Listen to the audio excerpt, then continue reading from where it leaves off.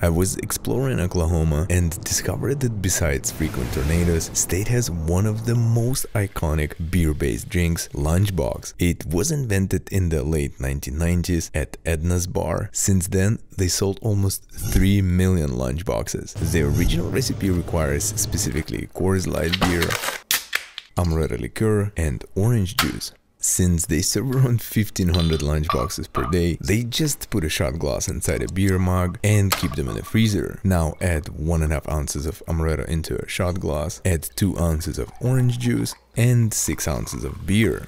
They drink the whole thing without stopping, so you kind of experience 3 different flavor profiles as you drink it. This unusual combination tastes incredibly good. It's like a beer lemonade with sweet elements at the end.